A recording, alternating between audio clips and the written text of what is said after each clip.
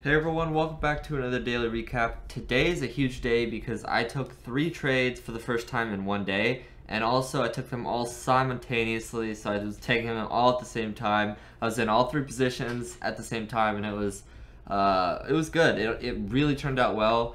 So let me dive right into all the trades. But first I do have to say this video is not backed by my investing club. I'm just a member making these daily recaps to hopefully help you and also help me. Just by reviewing my old recaps, seeing how I've improved over time and became profitable. I'm not profitable yet, but I think I'm getting there, and these videos will be really good to keep track of and how I did it. So hopping right into it, we have JFIN, alright? This is this isn't really a low-hanging fruit, mainly because the stock looks intact, but my strategy with low-hanging fruit or day 2 plays are if they are below the pivot point and the red to green line, it is a short. And so especially this one, because we were very close to the red to green line, which means I can get the best risk reward because my stop is over red to green.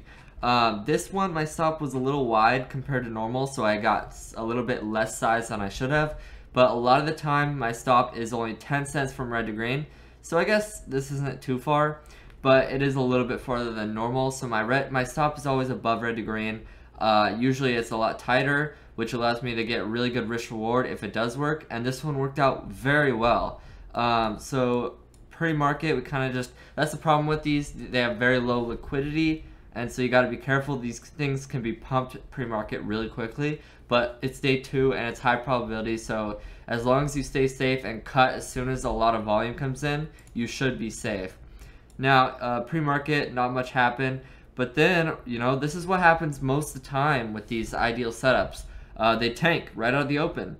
In this one, we had a really nice take. I accidentally shorted 10 extra shares. So I got 25 shares here, and then I got 10 extra shares here. I did not mean to short, but hey, it worked out, right? Actually, I don't know if it worked out because since I was originally going to cover 10 shares here and then 15 shares here, but since I shorted 10 here, I was like, oh shoot, let me just cover that. So I covered 20 here, and then I covered 10 right here. So I don't know. We'll see. So yeah, that was a really good trade. I can always do better scaling out, but I've told myself today that you can't be perfect. You can't always catch the bottom. For ANIX, for example, this is the other trade. Very similar. This one's more of a low-hanging fruit, so I wanted to scale even more on this one. So I wanted to scale all the way up to 520 because this one was a good low-hanging fruit. It had a tight range and there was clear stop out area. Again, on both of these setups, if I had just lowered my risk to like I had it normally, right above red to green, I would have gotten a lot more size. Like on both these combined, I probably would have doubled, maybe even tripled my profits today. But I decided to go with a wider stop, because if this did pop and rejected 520, I could definitely see that happening, and then we fall. The problem is, when we get over red to green, I feel like you should probably be covering when we come back down to red to green, because a lot of the time it just holds it and runs more. And so once you're below red to green, that's where it stays down and it hopefully like fades and drops more. But once you're over red to green, it's kind of like, I feel like it's going to hold it, and so I should nail and bail. So nail and bail over red to green, you can let it work under red to green. That's kind of like what I'm thinking. So I need to have my stop closer to red to green on these, because I'll either get cut out for a small loss or win on massive wins. Versus right here where, I don't have very good, I don't have very good risk reward. It's as simple as that. But yeah, this one worked out too. And so this one, I was playing basically the same as JFIN, but I was a little more patient on this one, and that is because it didn't tank that much really quickly. So I covered out about half right here. And also the goal is to short red to green and cover around SSR. That's where the meat of the move is, and that's where you make your money. And so on here, I was wanting to scale out a little more, hoping it fell more maybe after this bounce and rejected. But we lose volume, and the stock doesn't move very much. You're gonna have to wait a while. My stop was at 490. Okay, so that was my stop on my second shares. So I covered half shares, and then I was holding 50% left, and I set my stop at 490. Okay, And then I decided, okay, because I have to leave at 10 o'clock for school. And so I was like, you know what, let me just cover right here. It looks like it worked out, and I would not have gotten stuffed out, and I would have gotten way better covers down here. Probably would have covered around here. But again, I'm not gonna, I could have set a range order, but again, with the low liquidity, it's kind of scary. So these were the two low-hanging fruit trades. I actually took a long trade today, okay? Let me go over that. So GSMG was the play, alright? So this one had a massive run-up. Probably not massive compared to some other runners today, but this one was a day one gapper. We kind of hold under view up. I've seen this a ton of times. We hold under view up, we reclaim, we trap the shorts, and we go on a run. Okay, so this is what happened here. I did not enter anywhere in this area, which would have been like, so, you know, right here, you're thinking, okay, it might be a broken stock. Right here, bam, new higher low, higher low. This is probably the ideal entry anywhere right here with a really tight risk. That's the beauty of longing. I think my rule with longing is going to be only longing things where I will get 3-to-1 risk reward. All right, so we have this, can have a really tight stop probably at 215. But again, the problem was I could not long this because I was setting up my E-Trade with pre-market trading. And then I finally got that available. And so we had this higher low here. And I tried getting in here, but you know, I had more technical issues. And then finally, I figured it all out. I set my stop at 220 because I don't want it to break this low, which the risk reward was not as good now. Again, I'm risking this chunk versus if I had entered here, I could have risked a smaller amount to make even more because you're entering lower. But I had two ads here. The first ad was on a bounce on view up, pretty much bottom tick that one. We come back. We're kind of just hovering on view up, which is fine by me. But then we come to make the push, all right? You see the little volume here.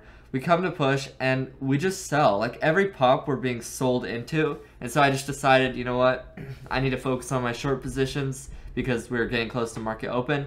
So I sold for a 5-cent gain, and since I had a tight stop, I was able to get 51 shares with risking a very small amount, and so this was a nice 5-cent a share gain. So I had 51 shares. That was a nice $2.50 gain. But again, imagine that size step. Don't focus on the P&L but the chart. I added to my winner here. I think I was gonna adjust my stop if I didn't decide to sell here, but I did sell and kind of timed it perfectly. And honestly, I need to work on getting better entries. Again, now I won't have technical difficulties, but I need to get a better entry so that I can be more patient. Because if I entered right here, I would have let the trade work, and this trade had a good chance at working out. But a lot of other stocks were taking attention. All right. And that's why I think it failed. Otherwise, this one looks perfect to have got it. But this is what happens when we were testing, and it kind of just took all the volume in our XPs. And then, that one was crazy. Oh, another setup that I missed out on was ADTX, all right? I was watching this low-hanging fruit, all right? We break through red, and that's where I really like it. This is 4 a.m., so I'm not even awake at this point. But when we get to this point, we're kind of hovering it. So I was watching this, but I decided to take JFIN and ANIX instead of this, which sucks because, look, I think it had an offering and it was massive. That would have been crazy. And I would have shorted around this $3 mark when we bounced back to view up, or I would have shorted anywhere in this area. But yeah, as long as it's within 10 cents of red to green, I think any short is pretty good on these setups. I think that was all the whole day. The market is definitely different now. The market is hot, okay? Longs are favored in this market now. So we need stock selection is key for both long and short, but long it's a lot easier. You just focus on the stocks that are going crazy. But for short, you need to focus on the stocks that have literally no attention. So let's see. Oh, right. Okay, so this is another stock I was watching, KXIN. See, there's a lot to talk about. These daily recaps are getting a little longer than normal, and that's because the market is hot. So KXIN, we had a massive run-up. I don't know about massive, it was 50 cents. But it was a big run-up, and then we kind of break down, we're kind of fading. So it's like, okay, this is a very nice looking VWAP reject short.